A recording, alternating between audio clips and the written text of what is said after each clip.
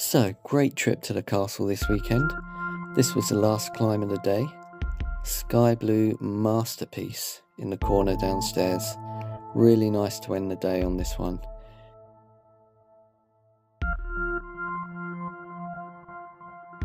It's got palming, it's got smearing, there's a knee bar in it, even a hand jam.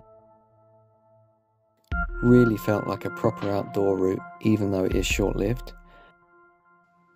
Just a shame you can't lead it. It's a high quality route, and it's really difficult to put this into a 60-second video, but I did my best.